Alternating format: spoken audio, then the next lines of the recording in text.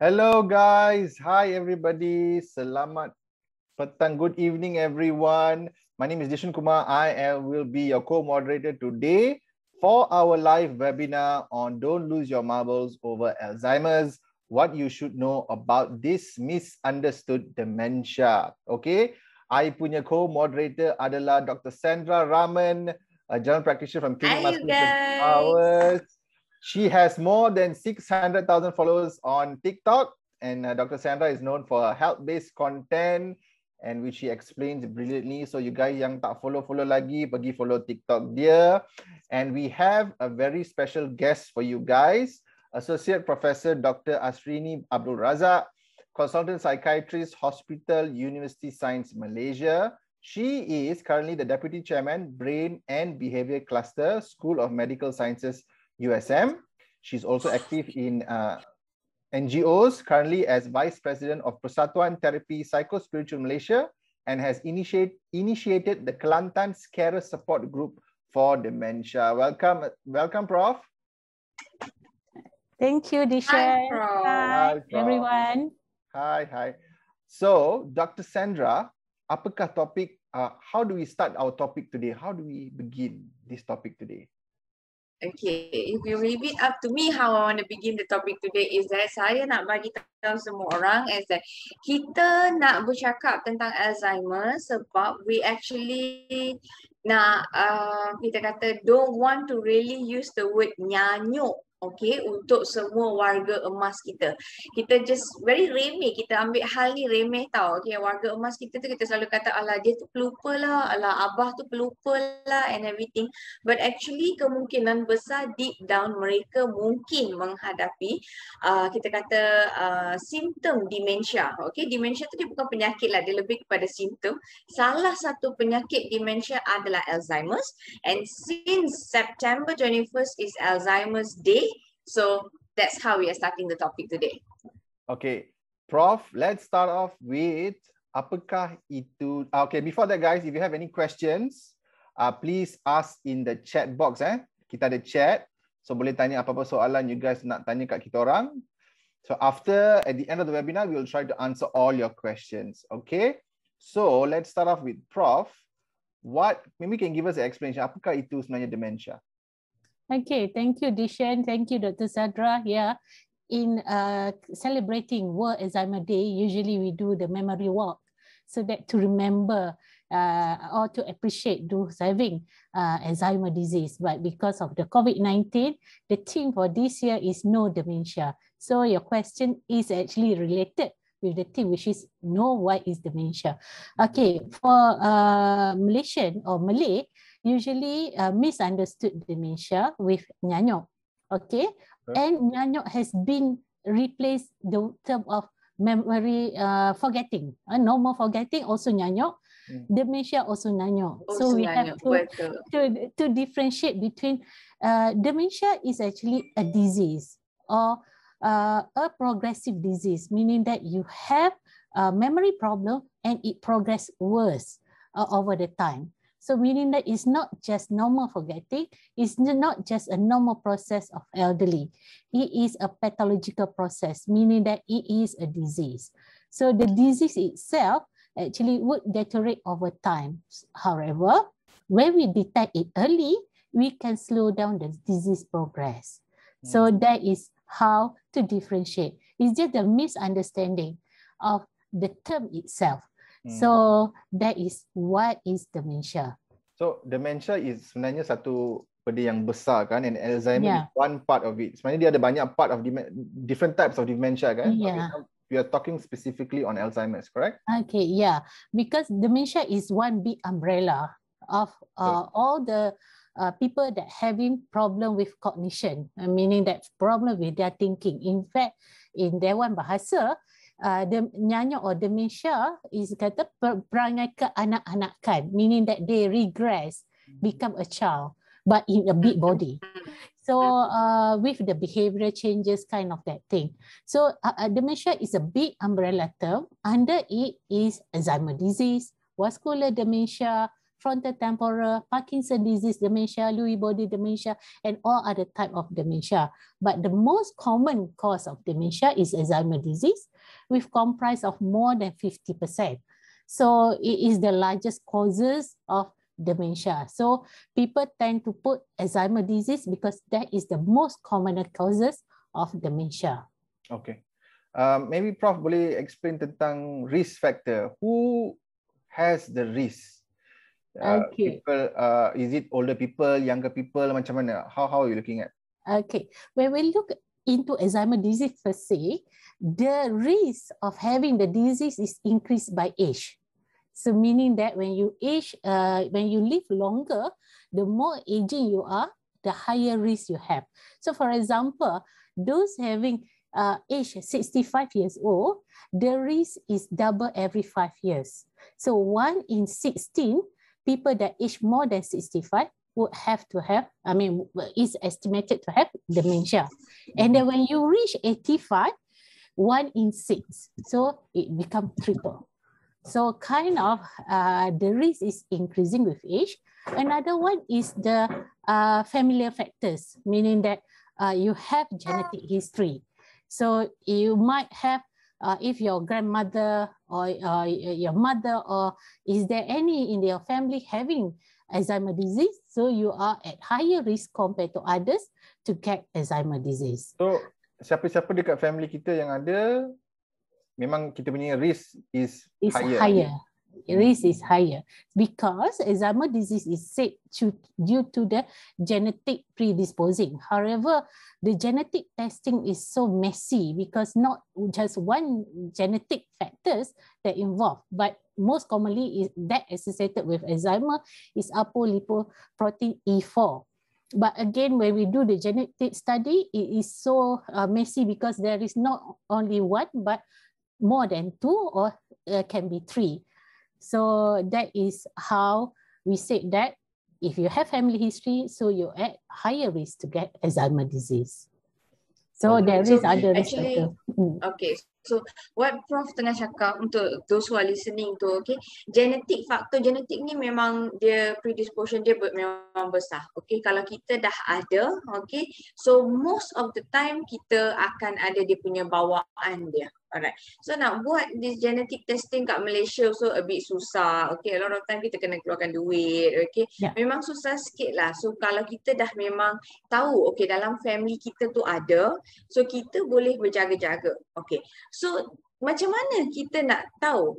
Okay, macam mana kita nak tahu whether kita ada Alzheimer ke tak adalah dengan kita detect dulu family member kita. So warga emas kita sekarang, ayah kita ke, tok kita ke, tok wan kita ke. So macam mana mereka ada, so kita kena bawa jumpa mereka, right? So ramai yang ingat Prof kan, Alzheimer's ni ataupun so called penyakit pelupa, orang kita suka nak cakap penyakit pelupa ni, selalu dia kata associate dengan umur tua. 70 lebih macam tu. Tapi ada juga yang kita kata early onset Alzheimer. So boleh tak Prof like bagi tahu kenapa ada yang early onset, atau early onset tu sebenarnya start daripada umur berapa supaya kita boleh sarankan kepada masyarakat kita bila mereka boleh bawa family mereka untuk testing. Okay, yeah, Dr. Sandra. If you have, kalau kita ada family history, definitely the tendency untuk kita develop Alzheimer could be a bit earlier. Usually kita kata Alzheimer is at the age of 65, okay? But if you have family history, so you tend to get it earlier in that sense, meaning that earlier than 65. However, there is other type of dementia, which is not Alzheimer, that can present as early as 40 or in late 30s. Oh, okay? Late 30s juga. Late 30s juga. Yeah. So, but then usually it's not associated with Alzheimer disease, but due to other condition. So, for example, frontotemporal dementia, where the pathology ataupun masalah dia berada dekat brain, otak depan dan otak sisi. So, bahagian otak yang tertentu, dan ini yang biasanya datang dengan early onset of dementia. Tetapi untuk Alzheimer disease, usually dia datang dengan late onset kecuali mereka yang mempunyai sejarah keluarga. Cumanya bila kita buat imaging tu, untuk Alzheimer disease, biasanya brain dia tu, the whole brain is shrunken. So daripada brain imaging tu, the whole brain, otak dia macam kecil akan kecil, ibarat macam nyok tua. Dr. Sandra, dia dah lekang daripada tempurung kelapa tu. That is how I usually describe to my patient. The metaphor ibarat kelapa yang telah lekang. Tetapi untuk kes-kes yang lain, macam kata tadi, frontal temporal, bahagian otak depan dan sisi sahaja yang terjejas berbanding dengan Alzheimer disease, keseluruhan otak. Jadi itu biasanya kita bezakan kenapa adanya yang early onset. Biasanya disebabkan oleh pathological yang berbeza. Okey. Tapi Prof, macam mana nak tahu umur berapa yang saya nak pergi test? Saya ni dah early 30s dah. Kalau early 30s nak pergi test tu macam mana? Sekarang aku dah takut dah. Tomorrow we go test. Usually tak semua orang pergi untuk testing. Okay, biasanya kita kena kenal gejala awal ataupun tanda-tanda awal nak ada kan kita panggil penyakit dementia ataupun Alzheimer disease. Okay, biasanya kita kata penurunan fungsi kognitif ataupun fungsi pemikiran. Biasanya untuk Alzheimer disease, gejala awal adalah pelupa. Selalu lupa, tak ingat letak sana, tak ingat letak sini. Itu adalah gejala awal. Satu, memory impairment lah. Yang kedua adalah sukar untuk kita buat planning, merancang. Okay, as simple as untuk kita nak buat anything, kita rasa susah untuk menyelesaikan masalah. Okay, kadang-kadang tu normal task yang kita biasa buat, kita dah tak boleh buat. Seterusnya adalah masalah komunikasi. Kita tend to forget word, kita tak ingat perkataan, kita miss word, hilang word finding tu hilang. So kemungkinan kadang-kadang seorang tu, patient saya tu, dia very educated. So family member notice bila dia text, masa tu tak ada lagi smartphone, but it's more text messaging. Bila dia text, missing words. Bila missing words, sebab anak dia profesor, anak dia kata no, we detect my father could have dementia. Sebab dia hilang teks tu tiba-tiba, sebab dia cikgu bahasa yang sangat pakar berbahasa. Biasanya walaupun dia messaging, dia akan guna ayat yang panjang, tapi tiba-tiba dia missing satu words, 2-3 words yang family member rasa, this is something is not right. Betul. Another one adalah keliru, disorientation. Keliru pada masa, tempat, tak ingat beberapa. Okay. Last ataupun yang lain adalah dari segi pengecaman. Kita tak boleh nak cam. Sama ada tak boleh nak cam orang. Biasanya yang pengecaman ni, yang tak cam orang ni biasanya kalau awal-awal ni dia tak cam orang yang lama dia tak jumpa. Yang familiar ni dia masih kekal. Kecuali bila dia dah late stage, semuanya dia hilang. Dan another important aspect adalah dia mengalami kemurungan dan juga kegagalan yang kawal emosi. Sebab dia start rasa, what is this? Kenapa aku tak jadi macam dulu? Masa tu dia masih lagi boleh berfikir, tetapi dia rasa start to figure out, apa ni? Kenapa jadi macam ni? Why I'm not behaving like old me? So, macam frustration kan? Frustration, all that thing. Biasanya kita jumpa gejala awal ni, depression atau anxiety di peringkat awal. Dia presented to us dengan depressed, dengan mengamuk. Usually elderly, dia akan mengamuk jadi lebih sensitif. Sensitif sober tak kena dengan anak-anak dan hilang minat, hilang yakin diri. So that is one important topic ataupun important symptom bila gejala awal dementia. So dia bukan berlaku sahaja tak ingat, tetapi a collection. Kalau ikut kita punya diagnostic criteria, satu atau lebih cognitive domain yang terlibat. Kognitif ni adalah domain pemikiran. So one or more. So kitanya kalau kita tengok, dan dia peringkat awal dia tak ganggu lagi kehidupan, dia boleh lagi bekerja, maksud saya menjalani kehidupan biasa, tetapi bila dia major, dia tak boleh, dia kena bergantung pada orang lain, totally dependent to others. So itu adalah gejala awal dan macam mana kita kata this is actually dementia, not other things. Okay. Okay, Prof. Mungkin before we go to the next question, mungkin I nak tanya kita punya participant yang tengah tengok sekarang ni. All these guys that have been watching you guys, let me ask you guys a question. You guys boleh jawab lah dekat chat box kita. You guys ada tak family member yang ada dementia ke atau pelupa ke atau siapa yang dekat family ke atau you kenal tak siapa-siapa yang ada disease ini ataupun you rasa you suspect orang mungkin ada dementia, ada Alzheimer kot. So let us know in the chat box, let us know siapa, atuk ke nenek ke, family ke, you guys sendiri ke takut dah pelupa dah macam ni and everything. So let us know in the chat box. Let's go to the next question, Dr. Sandra. So, why Prof do we miss actually sebenarnya? Kenapa kadang-kadang kalau pesakit datang, kita termiss antara dementia dengan Alzheimer's ataupun just regular lupa macam tu. Do we actually downplay tak simptom-simptom? Kalau antara pesakit yang Prof dapatkan bila family bawa ke Prof tu, ada tak kita sebenarnya sebagai masyarakat downplay simptom tu? Okay. Sebenarnya dementia ni ataupun nyanyak ni ataupun Alzheimer disease, sebab kalau kita fokus pada Alzheimer disease, selalunya disalahartikan dengan normal process of aging. Itu yang menyebabkan lambat mereka datang kepada kami untuk dapat rawatan ataupun lambat datang kepada doktor sebab dia rasa macam that is normal process of aging. So bila nak normal process of aging, dia tak datang kepada kita untuk dia kata I having dementia. Biasanya dia akan kata biasalah saya lupa-lupa sikit, orang tua biasa je lupa sikit, dan dia normalize the symptom. Tapi Prof, even kita kalau sekarang dah lupa akan cakap, oh saya dah tua lah, banyak lupa lah. Yes. So we always say that. So the take home message sebenarnya dekat sini yang Prof nak bagi tahu everybody, those who are listening tu, sebenarnya it's kita punya like slang tau. Kita cakap ni, lupa lah this and that everything. Tapi sebenarnya pelupa is not a symptom of aging.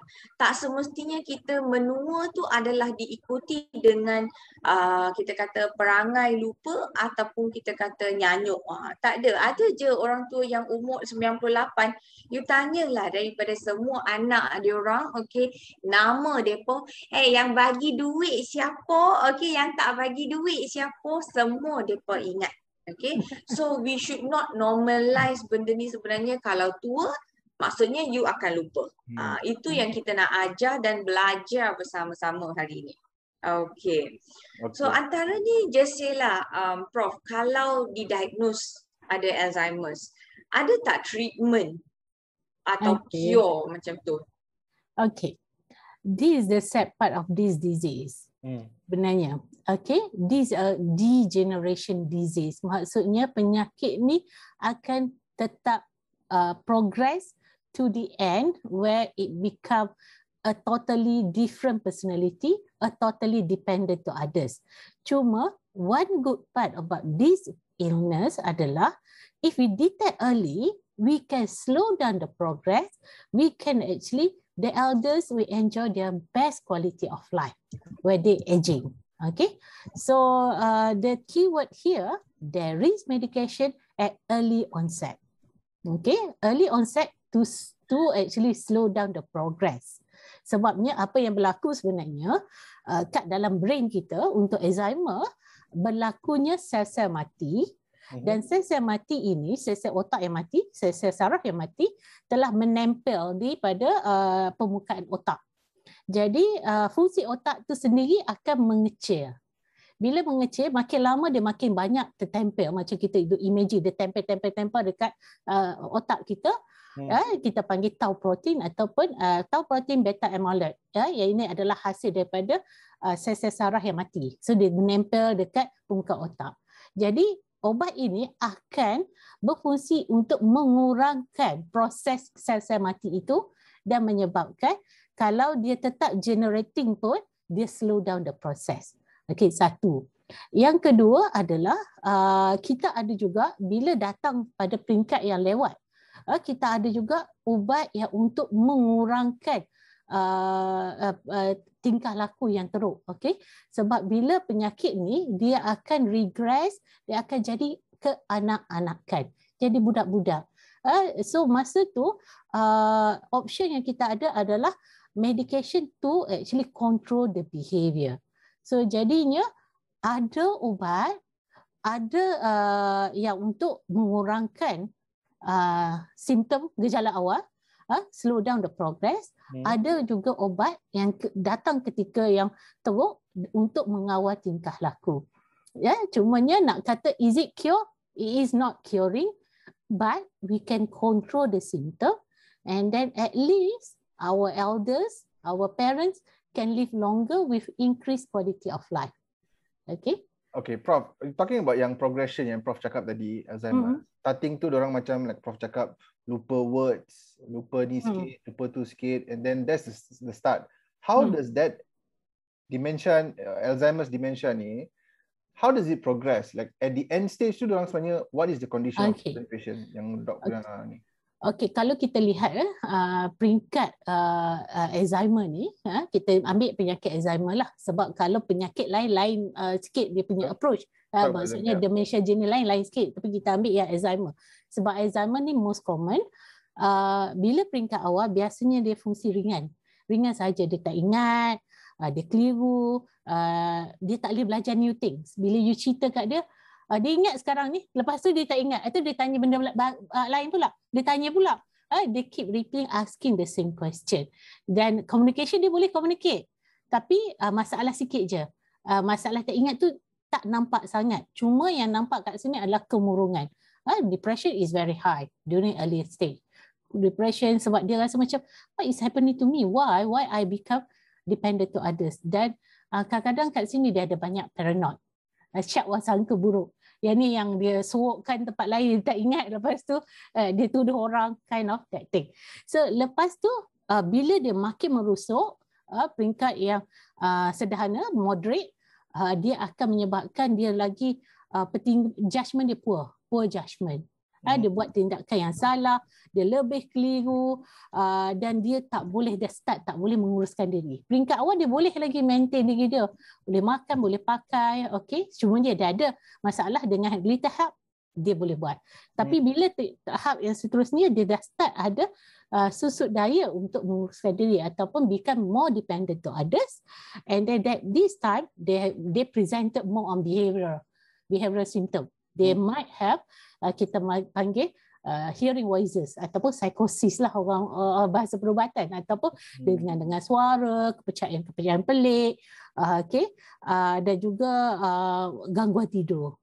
This time dia dah go pada gangguan tak boleh tidur. Usually in our population last time bila kita tak buat awareness, masa I first start my memory clinic 2006, my patient cuma datang dekat peringkat ini, moderate to severe. Cuma sekarang saya jumpa banyak yang datang early onset. Sebab kita dah buat awareness, more educated people is actually recognize this is something wrong with me, I nak come for assessment. So awareness is important lah. So and then the late stage ni is actually bed bounce. Maksudnya dia dah jadi baby yang semua diuruskan oleh orang lain. Dia tak boleh bercakap, minimal, totally dependent to others. Kadang-kadang fungsi yang merosot, dan kadang-kadang dia dah tak kenal. Dan di stage ni tak kenal siapa-siapa. Tak kenal anak, mungkin dia kenal anak dia yang rapat, dia dah tak kenal orang. They come with a lot of behavioral issues. So this is how the disease progress. Cuma sekarang ni kita nak tackle supaya early onset. Kalau ada masalah ingatan, kita boleh bezakan apa masalah ingatan yang normal. Maksudnya, in general, sebenarnya kita ada satu kajian, yang maksudnya brain cell kita sebenarnya dah start merosot di peringkat kita panggil molekular, peringkat molekular, as early as age 35. Alamak. Itu kita dah start, brain cell kita dah start merosot. Okay, ni kita dapat dari fMRI study all that thing. So Okay. brain cell kita memang merosot. So memang secara physiological dia start merosot slowly. Tapi tak to the extent that kita ada masalah dementia. So biasanya bila masalah ingatan kita, bila kita ni kita biasanya disebabkan hilang tumpuan. We have so many things in our mind, in our brain. So kita tak boleh nak fokus, so we tend to get to forget. Tapi dengan extra effort biasanya kita boleh recall balik. Untuk case dementia, dia tak boleh recall dah. Dia tak boleh ingat dah. And then this is the one that kita panggil, ada satu simptom dia panggil confabulate. Dia start reka cerita untuk fill in the missing gap. Fill in the blanks. Fill in the blank. Dia confabulate. Dia tak cerita. Okay. So no, actually I do get that kind of cases banyak juga dekat klinik where tiba-tiba anak dia yang memang duduk dengan mak dia the whole time atau ayah dia, and suddenly actually that story does not exist at all.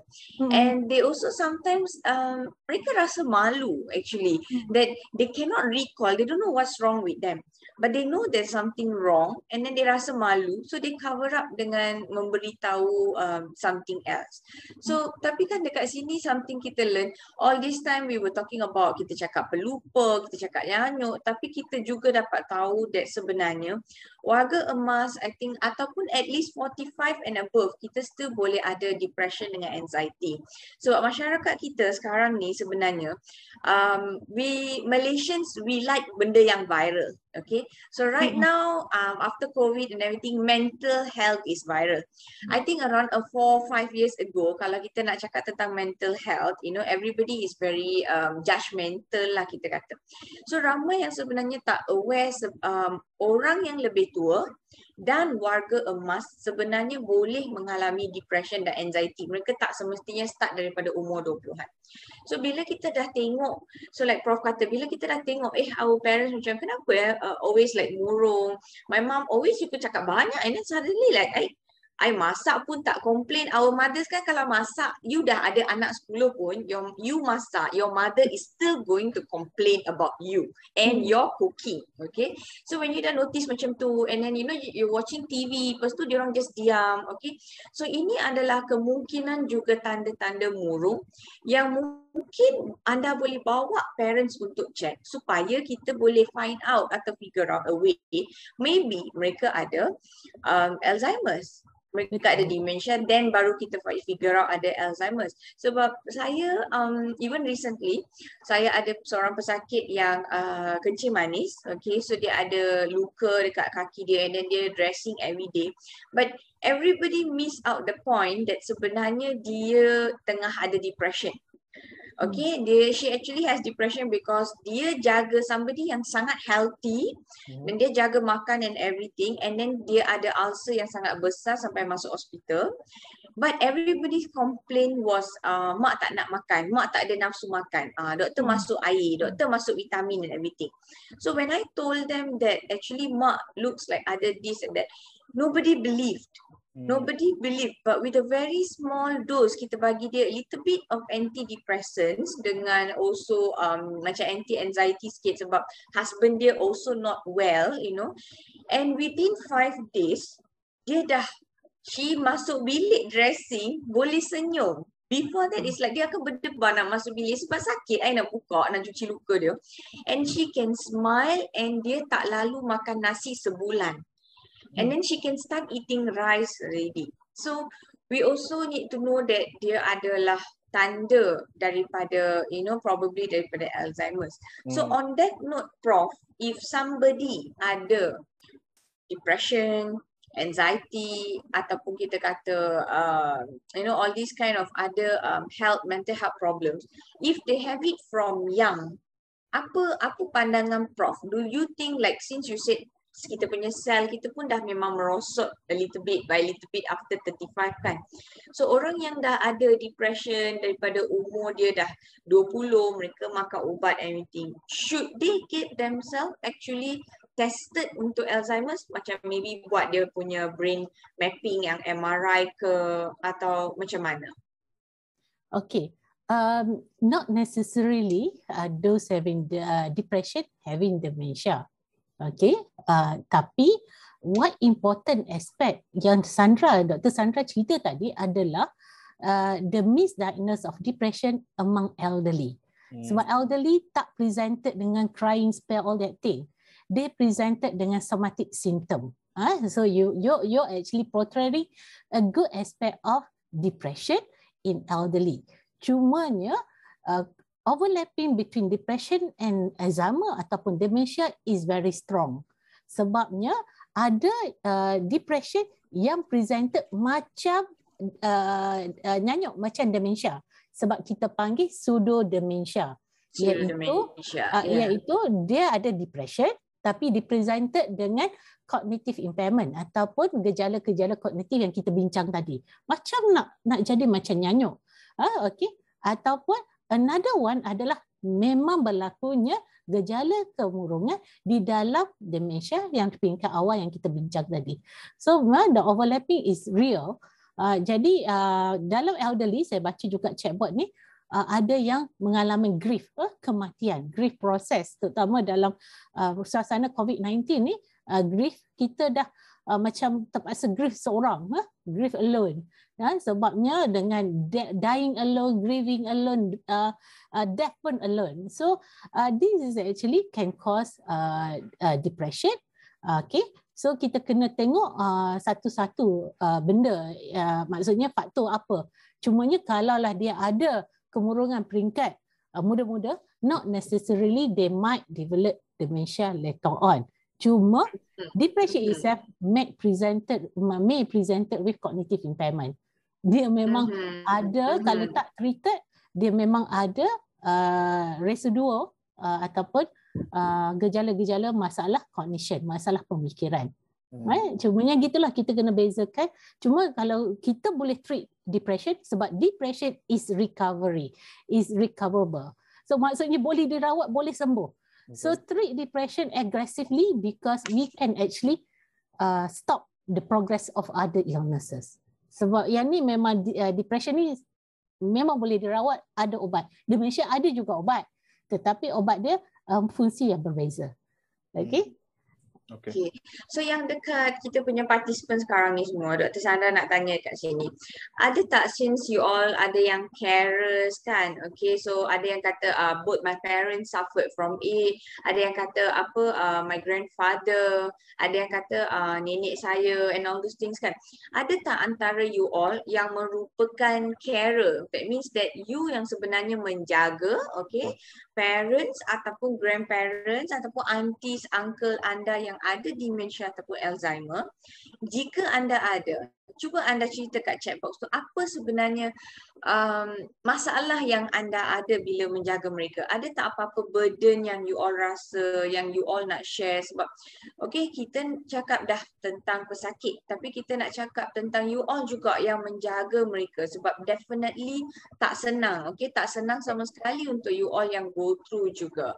So jika ada, you all message kat situ, kami akan baca and we will try to get to your perspective juga. Yeah, because I think perspektif tu penting.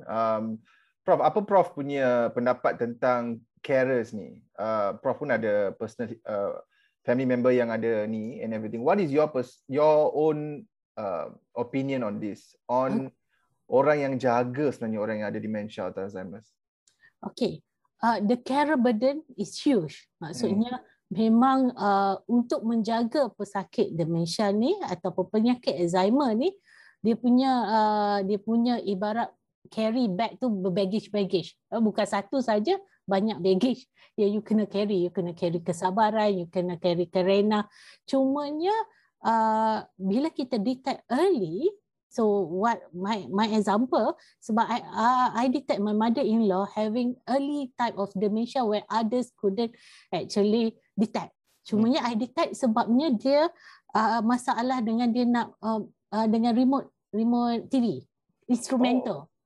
Dia selalu cakap TV dia rosak. Ataupun dia ada masalah dengan dia punya handphone, dia selalu cakap orang tak bayar bil dia. Okay? Tetapi sebenarnya that is early onset. Maksudnya masa tu kita tanya memory dia okay, okey lagi sebab mungkin sebab bidang saya. So saya boleh detect that is kita panggil loss of executive functioning. So dia daripada boleh dependent, dia start macam tak tahu makanan dia ada ke tak, macam dia how dia want to cook rice tu macam tak boleh cook, kind of that thing. So early detection is important. Tapi bila saya bagi ubat, saya start early. Definitely I'm not the one that treat. I have to bring to other doctors sebab we couldn't treat our own family member. Cumanya masa tu very early. So bila very early, dia punya progression is slow down. Dia slow down dan dia boleh masih lagi boleh independent. Cumanya bila progress to disease ini yang berlaku pada orang lain, alhamdulillah saya tak berlaku. My mother-in-law is very well.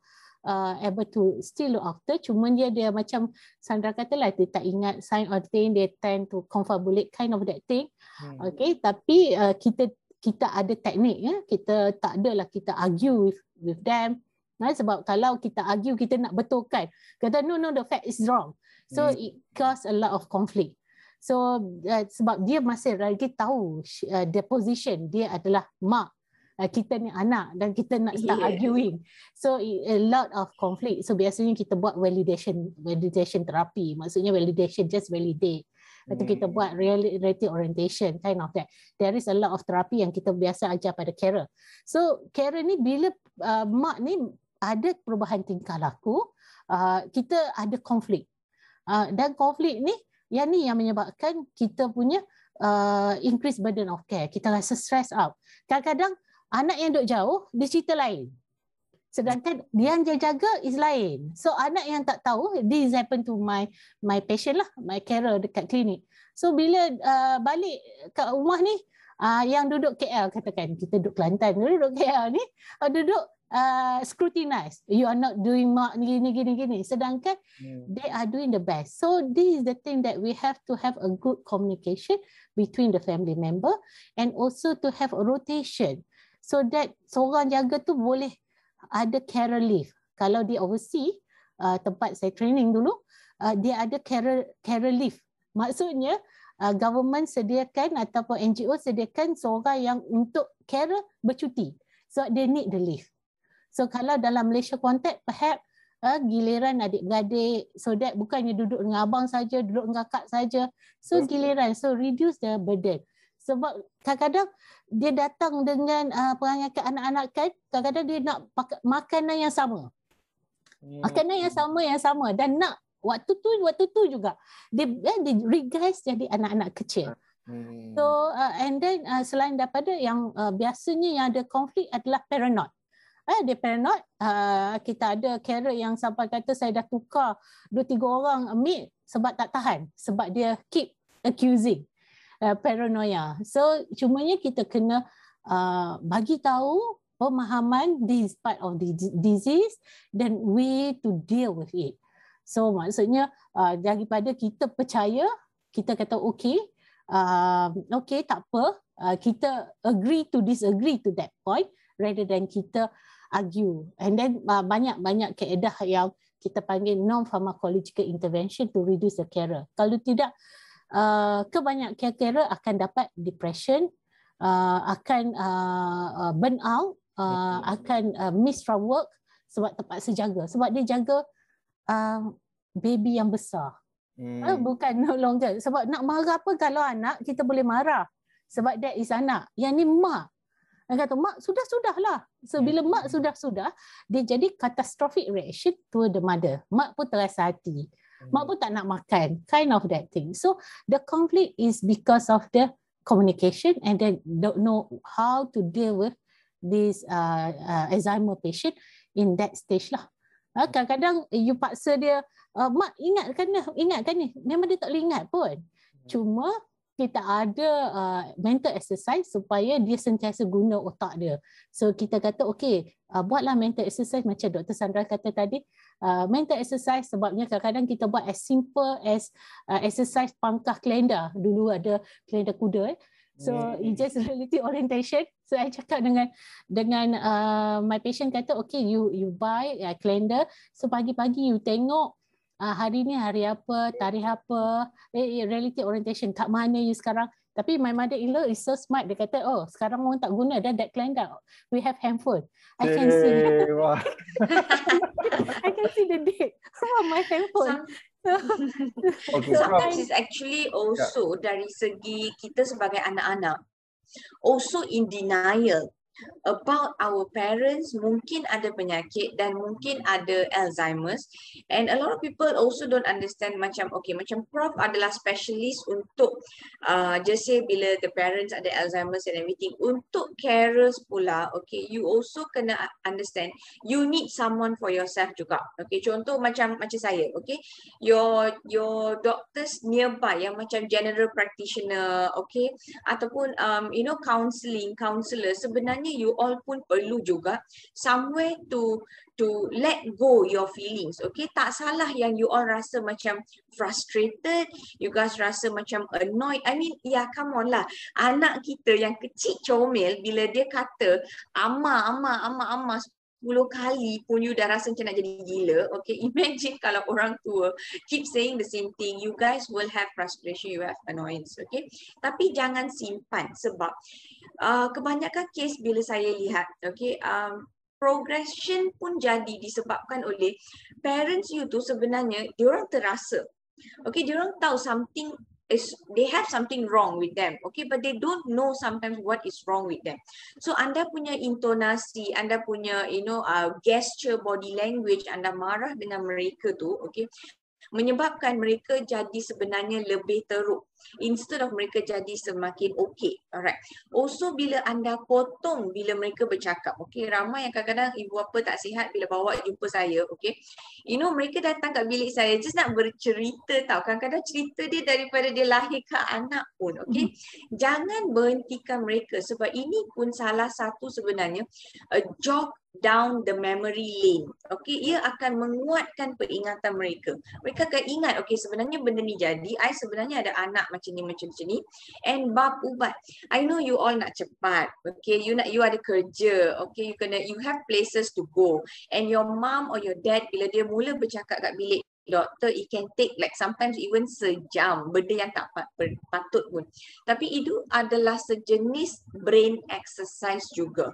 Okay, so anda pun sebenarnya perlukan terapi, anda pun perlukan counselling.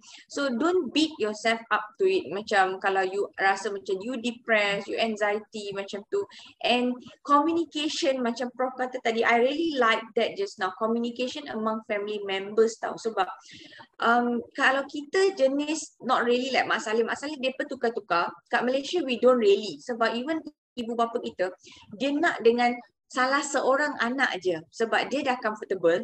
Okay, tengok saiz rumah juga sebab kadang-kadang ada yang dah ada bilik mereka sendiri macam tu. Okay, and cara layanan kita. But if your sibling tak pernah jaga your parents yang ada masalah ni, and then when you call, that is the last person saya suggest anda call dan complain. Kau tahu tak, mak buat macam ni, tak tahan lagi standard sebab adik atau kakak you tu atau abang you tu tak pernah jaga dia, dan dalam memory dia kau ni kan tak sayang mak ke?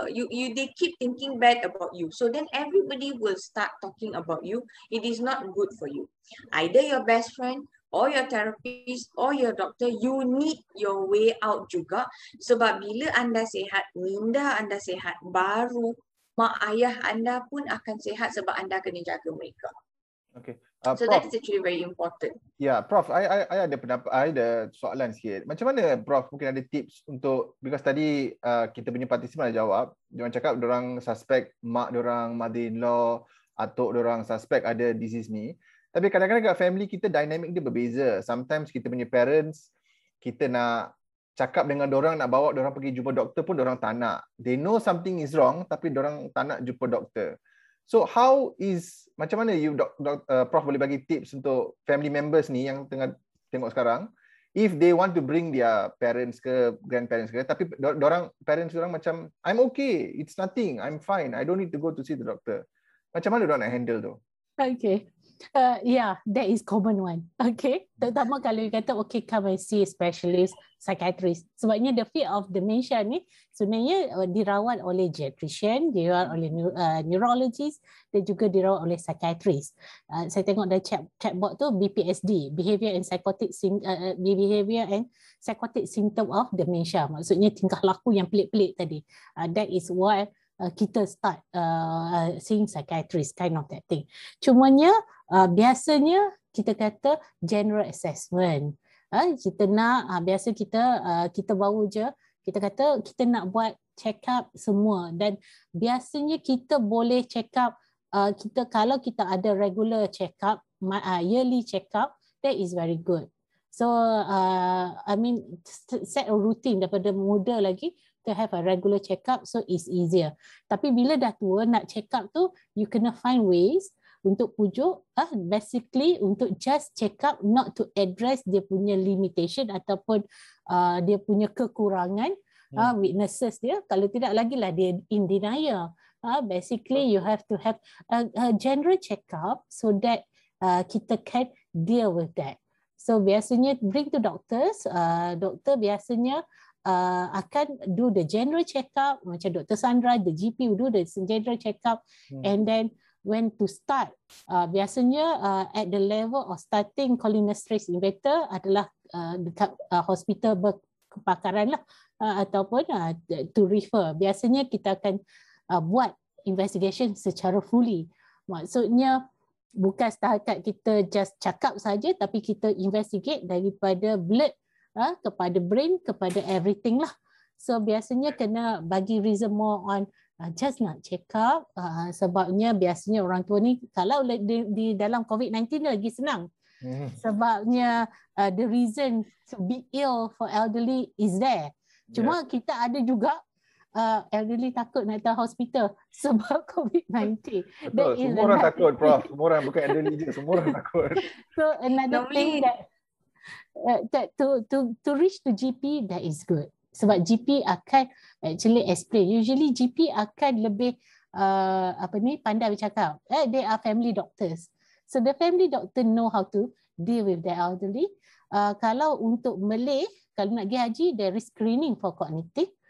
ICAT screening. So nak tak nak, kalau fail, memang kita terpaksa jumpa kami jugalah. So that is part of the haji punya screening. Tapi untuk ada basically bring to the nearest clinic, to the primary care, GPs or KK.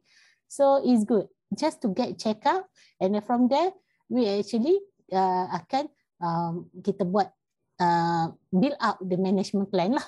So macam tu lah. So sebenarnya tadi saya tertarik Sandra, kita panggil reminiscent therapy. Maksudnya kita cerita pasal past. Memang kita guna tools tu untuk elderly yang ada dementia. Sebabnya itu sahaja memory yang dia ada. Kita jangan duk paksa dia hafal benda yang baru. So yang dia, sebab it feels so good to them. So it reduce dia punya anxiety, it reduce dia punya depression, and then bila dia tak buat hal, dia tak buat perangai, anak-anak pun okey. So that's why they need the ruang untuk bercakap, untuk bercerita. Cerita pasal the past, which is you did the very good job to listen to them. Sebab kadang-kadang family member tak nak dengar. Betul. Because it's repetitive. So sometimes what the technique I use is actually, I will actually tell, like if the family members come and approach me first, normally I will say, don't say the word checkup. So my style is that I always will tell them, you tell them that I am very bored, okay? These old people, they love to talk to doctors. It's the matter whether the doctor has the time for you or not.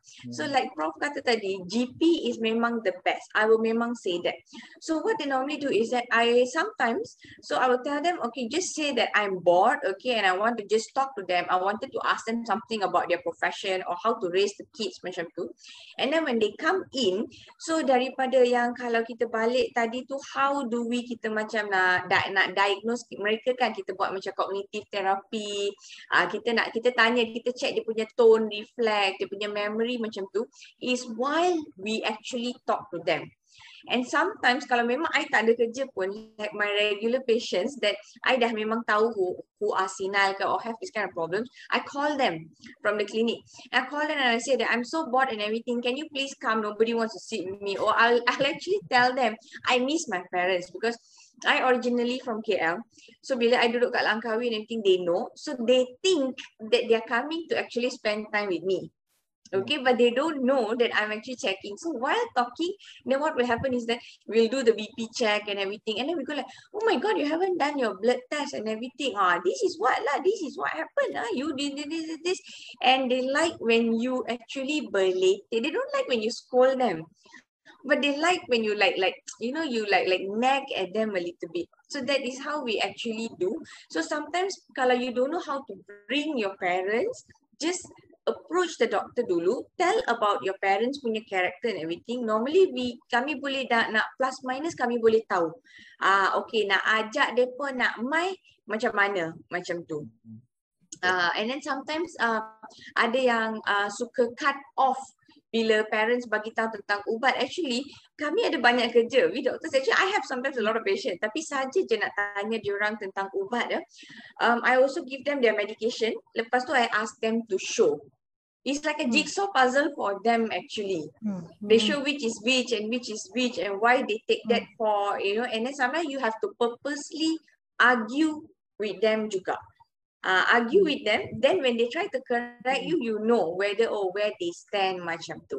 So memang kena ada teknik. Korang nak paksa mak bapak you like Prof kata just now, okay, it is still your mother. Okay, it's like you can scold your child, but when you scold your mother, it's an entirely different story. Yeah, correct. Yeah. So like how about prevention, Prof? Is there really I'm sure a lot of us right now tengah stress sebab Prof kata tadi 35 ke 40 ke mungkin dah boleh ada, and a lot of ladies dia macam after delivery, a lot of patients come to me kata, "Doctor, I feel very forgetful after my delivery," actually including me juga. So is there any prevention for this? Okay, the one that usually when in our age, I mean, when in the young generation, why they forget is because the attention problem. Yes, you have so many things. You are Wonder Woman, meaning that you try to do everything in one go, and then definitely is so mindful, full of things. So then you tend to forget. So that is the thing. Banyak benda nak pakai. So for the first one, be gentle to yourself. Okay, so be gentle to yourself. Try to find, and there is no multitasking. Actually, the multitasking definitely is good, but you know what is your limit. So definitely you are not dementing, but you have so many to do, and then you lost focus because of that.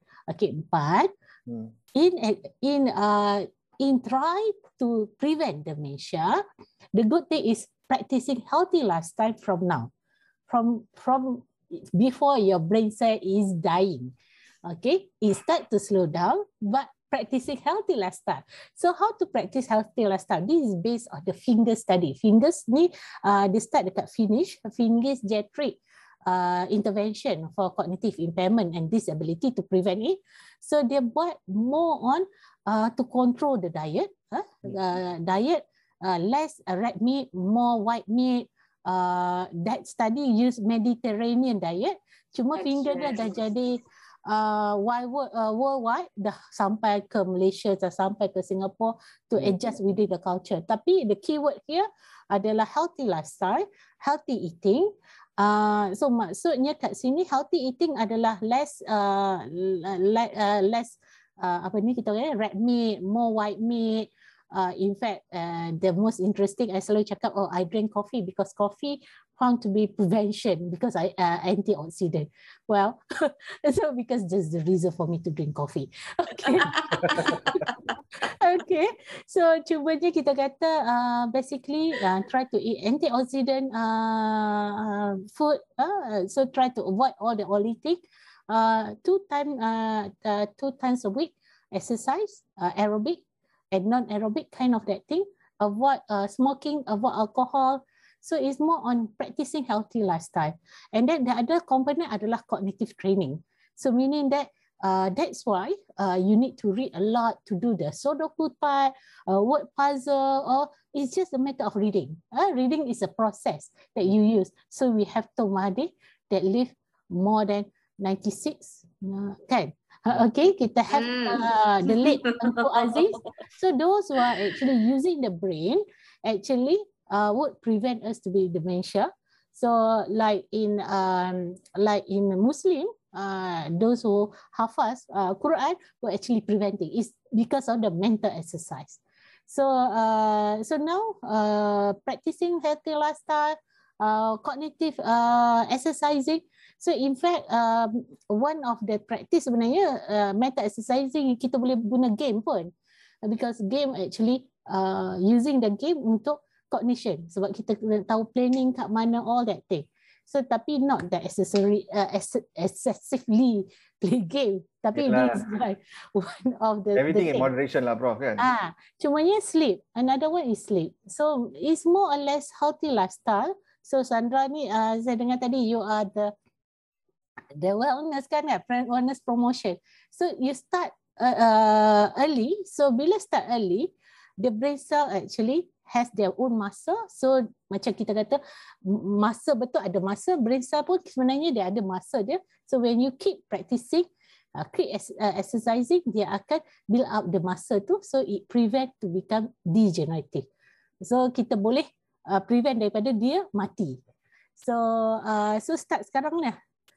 Yes, so we have to start right now. Okay. So apparently health seems to be the answer to everything lah. So we got to stop our fast food lah. Yes. You won't believe, Prof, there's only another 4 minutes for us. It's like, you know, we haven't gone to Q&A. Okay. So I want to start off with a very controversial question, okay, which I'm very sure is in a lot of people's mind. But because of our culture, we don't ask this question. We are too afraid of it, okay? If one already, the question is, if one already has such symptoms, should one be left alone at home or be safer to stay at like a nursing home where there's proper and continued elderly care compared to staying at home being cared by any family member macam tu? What do you think?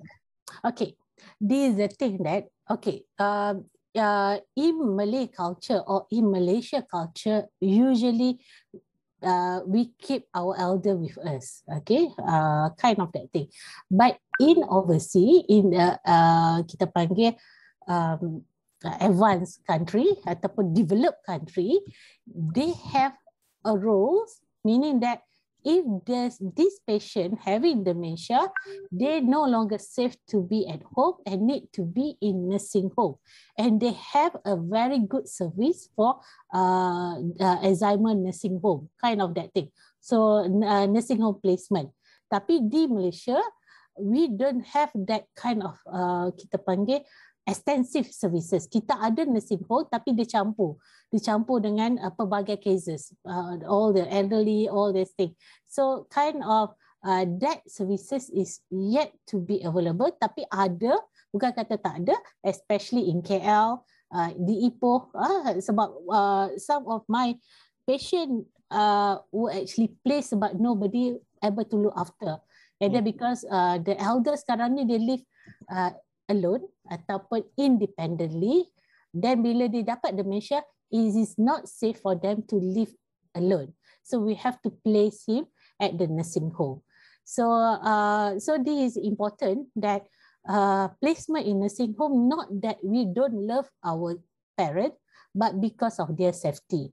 Saya ada 2-3 case yang mana anak dia ada overseas, and then fathers usually stay with mother, but mother pass away, then it become a lot of problem. So this is the one that we have to put our elders to the nursing home because of the safety reason.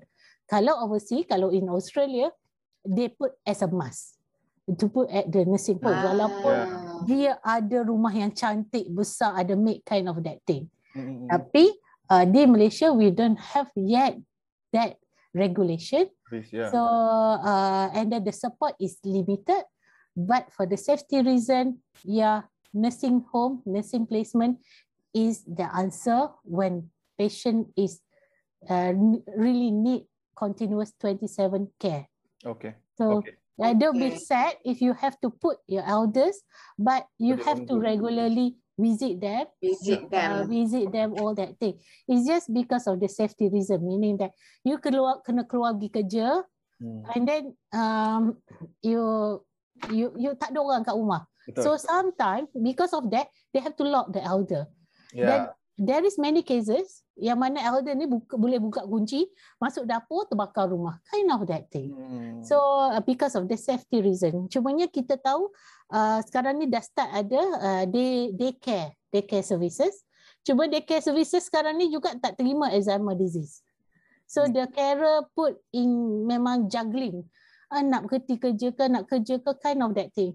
So we hope that the policy maker, the government will actually build up that facility and that regulation lah. Okay, Prof. Can we have the next question? Can we flash the next question? Okay, from Zuraipa. Hi doctor, my mom has been diagnosed with vascular dementia. MRI scan, saiz otak tak mengecut. Adakah she potential menjadi Alzheimer juga? Sefahaman saya dementia adalah payung besar, di bawah payung ini adalah Alzheimer, vascular. If yes, adakah semua anak ada genetik ini? Okay, kalau vascular tak semestinya anak ada genetik. Okay, cuma kecederaan otak akan boleh menjadi risk factor ataupun faktor risiko untuk dapat Alzheimer. Cuma untuk kes macam mak ni, anak-anak tak ada genetic loading sebab vascular adalah kita ibaratkan stroke kecil yang berlaku dalam otak. Stroke kecil maksudnya salur-salur darah yang halus tu tersumbat. So dia ada gangguan kepada fungsi kognitif. Usually this is not genetic loading, tapi this adalah lifestyle. So yang ni untuk prevent mak kita teruk control the underlying disease, maksudnya kalau ada diabetic, kencing manis, darah tinggi, control that risk factor, control kolesterol, and then buat exercise, maksudnya physical and also mental exercise, back to healthy lifestyle, dia akan boleh control the progress. Dia tak ada menurun macam Alzheimer. Dia akan static macam tu. Kecuali kalau ada another event, dia akan turun balik. So yeah, it's not a genetic loading. Okay. Can we have the next question? Okay, we don't have much time, so this will be the last, Dr. Sandra. Can you please do the honors? Okay. This is from Zainiza. Kalau macam saya selalu lupa dari sekolah, menengah, sekarang makin lupa. Sampai nak beli barang, lebih dari 2 barang perlu tulis. Kadang barang di rumah pun baru dialihkan pun dalam 10 minit, bila nak cari balik dah tak ingat. Sampai kena duduk tenang dulu baru cari balik, baru jumpa. Adakah ini simptom penyakit yang doktor katakan? Okay, definitely bukanlah kita nak kata this unlikely untuk kita kata Alzheimer disease, tapi mungkin penyakit lain. Antaranya yang contohnya adalah mungkin attention kita ada masalah. Mungkin ada attention deficit. Okay. Cumanya kalau kita pergi buat testing, kita tengok macam mana. Usually Alzheimer bukan berlaku pada usia muda, tetapi lebih kepada usia tua dan dia progress. Kalau macam ni kita tengok, bila dia duduk tenang, dia dapat balik the memory. So it's more pada attention deficit. Mungkin ADD ke? Attention deficit disorder. Undiagnosed ADHD possible also. Cumanya kita tak boleh nak cakap sebab very limited information. Cuma kita nasihatkan pergi dapat screening so that kita boleh properly diagnose apa benda ni. Tapi definitely saya rasa unlikely Alzheimer disease lah. Okay. Okay. All right. I think that's all the time we have. Thank you so much, Prof. Associate Prof. Dr. Ashrini Abdul Razak, Dr. Sandra. Any last words from you guys? I think Prof go first. Okay. What I would like to bagi tahu kat semua orang, early detection, early awareness. I mean awareness about this problem is really needed. So early detection help a lot. So kita boleh mengurangkan kita burden of care ataupun mengurangkan risiko-risiko yang lain bila kita boleh treat awal. InsyaAllah kita boleh rawat dan kita boleh slow down the disease progress. Itu saja. Okay, Dr. Sandra. Yes. So ada orang kata tadi tu sometimes the blood is going up, meaning the blood pressure is going up. So when you want your blood pressure to go down, we need to detect early. And always remember when you were young, your parents punya blood pressure were probably not going up, you know, going sky high. Okay, so please guys, I would really like sebagai seorang general practitioner ataupun dalam bahasa Melayu ramai yang tak tahu GP tu apa. Kami ataupun saya adalah pengamal perubatan am di mana kami jaga family daripada anak sampai orang tua. Okay, ramai antara orang tua saya semua tak dapat care yang sepatutnya. So saya nak minta anda semua tolong like kita punya webinar hari ni. Prof dah spend banyak masa untuk nak duduk dengan kita, explain to you all. Please like, please share, please let's spread the awareness supaya burden you all pun berkurang dan kita punya warga emas pun get to live a better life. And that's all. Bye. Okay. Thank you, Dr. Sandra. Thank you, Prof. Next topic we have on LINC. It's a collaboration between Astro, AWANI and Google. The title is Protect Your Business Data Now, How to Set Up a Safe and Secure Environment, secure and online environment for your business. Okay, so this is happening on September 14 at 11 AM. So you guys ada macam nak tahu pasal benda-benda macam ni, okay, online environment for your business, boleh join kita punya webinar. Alright, macam biasa register on link.astrowani.com. Alright, thank you so much everyone. Thank you for joining us. Thank you again, Prof and Dr. Sandra. And we will see you in the next one. Goodbye.